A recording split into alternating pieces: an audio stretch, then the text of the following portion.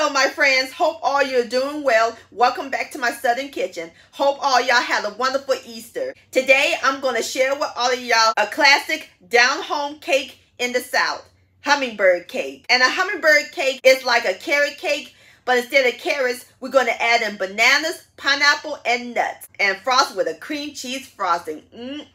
How yummy does that sound? And my friends, it is the bomb.com delicious, and as always, it is so simple and easy to make. And if y'all never had a hummingbird cake, y'all are in for a treat, and this is a great springtime dessert. Everybody's going to love and enjoy this cake. And I'll post a complete recipe along with the instructions down below in the description box. And also check out my cake recipes playlist and my previous video, Candied Carrots. I'll post a link to both of those down below in the description box. So grab your pineapple, your nuts, your flour, and mash up those banana sugar, because we're about to bake some hummingbird cake magic in my Southern Kitchen. Here we go.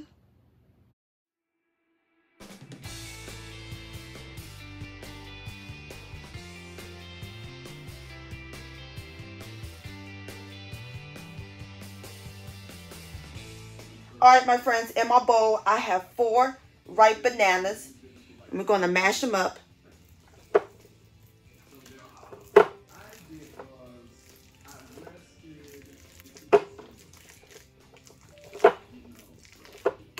Alright my friends, I'm through mashing up my bananas, and this is what they look like. That looks great. So now we're going to set them aside while we work on our other ingredients. In my large bowl, I have 3 cups of all-purpose flour. And we're going to add in 1 teaspoon of baking soda, 1 teaspoon of salt, and 1 teaspoon of ground cinnamon. Going to sift these together.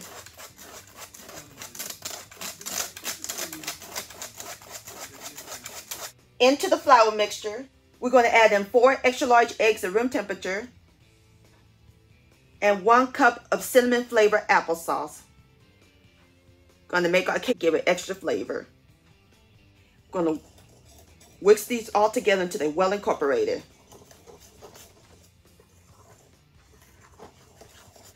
Alright my friends, this is what the batter looked like.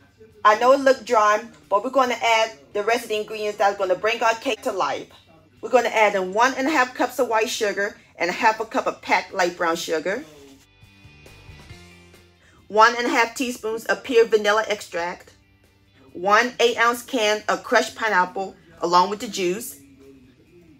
½ cup of chopped pecans, or you can use walnuts or a mixture of both. And the mashed bananas. We're going to mix all these ingredients together until they're well combined.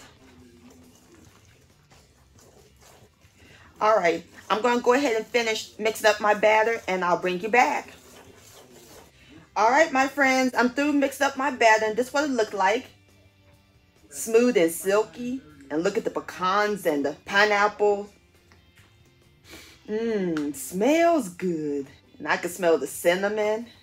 And how simple and easy is that? And no mixer required. Alrighty, that looks great. Now we're ready to pour them into our pans. We're going to pour them into 3 9-inch round cake pans that are greased with baking spray. And this is what it looks like. You want to use the baking spray with flour. Alright, so now I'm going to shake them and bang them to get the air bubbles out.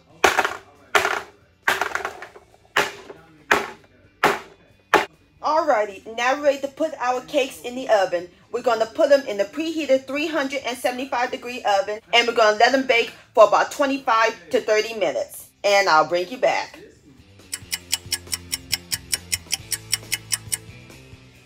Alright my friends, I have taken my cakes out of the oven. Smells heavenly. They're nice and golden brown. So now we're going to let the cakes cool in the pan for about 20 minutes, and then after 20 minutes, I'm going to remove them from the pan, and we're going to let them cool completely on the wire rack.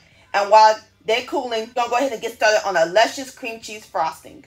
In my large bowl, I have 2 8-ounce packages of cream cheese and 1 cup, which is 2 sticks of unsalted butter, and they're both at room temperature. And we're going to cream these on medium speed until they're fluffy.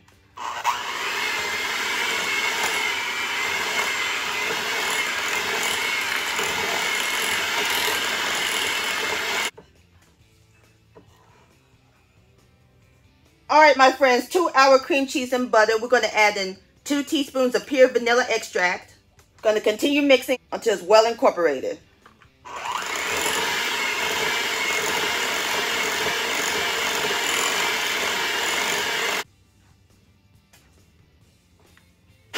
Alright, my friends, next we're going to slowly add in 2 pounds of powdered sugar. That's sifted.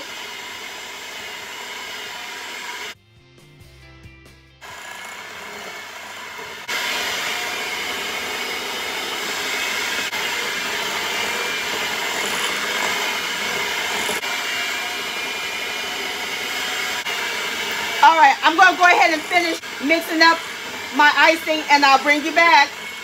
Alright, my friends, I'm through mixing up my frostings nice and smooth. And the cakes are nice and cool. We're ready to ice them. So I'll place one of my cakes on my cake plate. I'm going to dollop some frosting on top.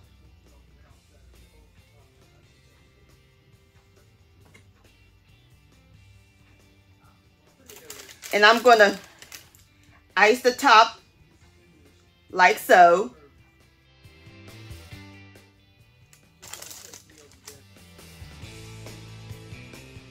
So now I have placed my middle layer on top.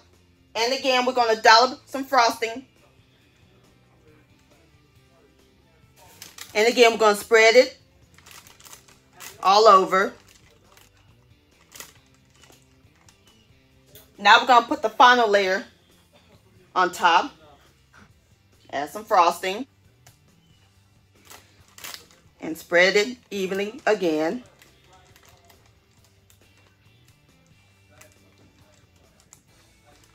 Alright, and now we're going to just ice the sides like so.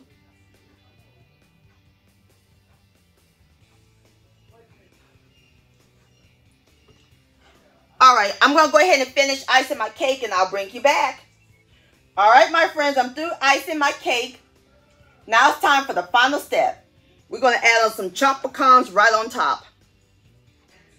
Or you can use walnuts.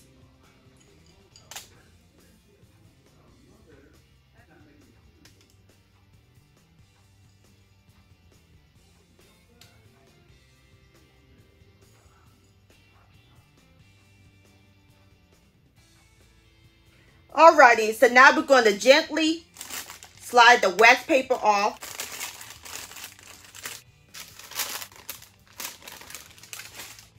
Just like that. Isn't that pretty? And there you have it, my friends. Southern hummingbird cake. Doesn't that look good?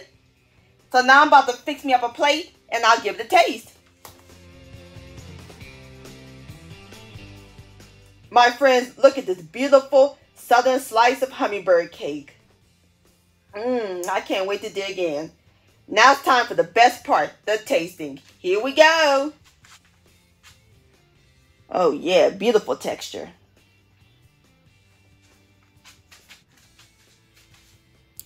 Look at that. Have a bite.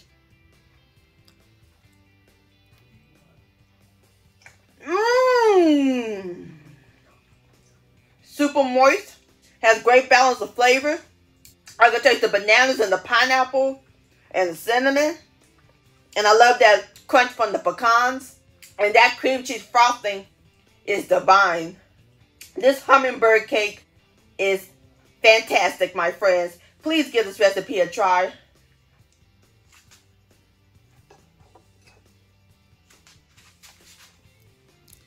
This deserves another bite.